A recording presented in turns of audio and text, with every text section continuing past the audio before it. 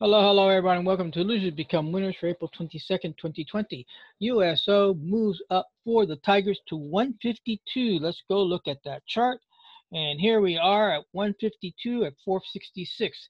That means that we have an opportunity that if we get out, do the earlier calculation, I'll talk about that in a minute. 581 minus the potential of 466, we're looking at 115. Now, that's if we get out here. That's the exit. That's what the 466 represents here. We have our stop at 305. So what happens if we get out at 305? That's what the calculation you saw earlier. We'll do it now.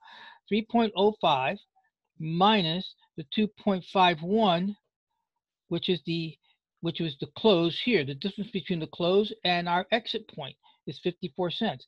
The delta is 70. So now we take the delta, and where do you get the delta? Delta number comes from here. There it is, 70, the 70 delta.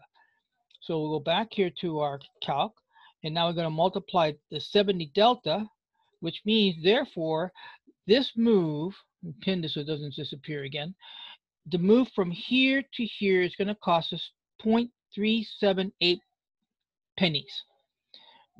All right, and we're at 257.5. So what we're going to do is make this a minus, and then get our possible option out, exit. 25755 equals an out of approximate 2.19. Now, we have to minus the cost, 0.100 to 117.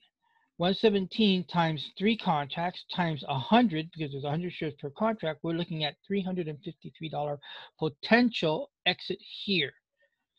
353 as a minus against the ode of 581, and we'll have a new ode of 227, providing we get stopped out here.